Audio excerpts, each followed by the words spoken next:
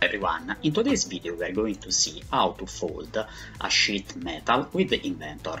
Let's get started. Select a plane and sketch a rectangle. It will be 80 by 50. Extrude with face command, but I'm going to change the sheet metal default setting with 1 mm instead of 0.5.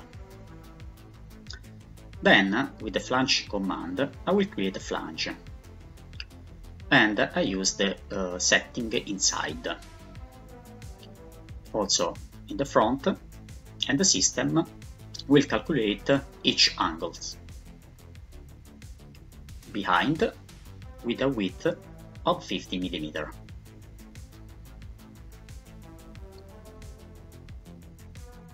With the M command, I will just finish the boundary. And also here we have three options. The front, and close the sketch. On the left hand side I will sketch a line and I will use to bend the metal with the fold command. Select the option and fold, changing the appearances with steel cast.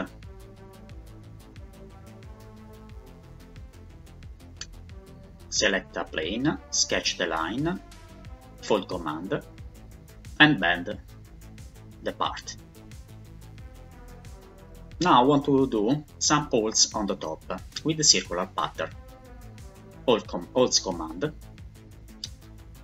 adjust the sketch, 50 mm on the y-axis, 0 mm on the x-axis, and close the sketch. Circular pattern and create 6 holes.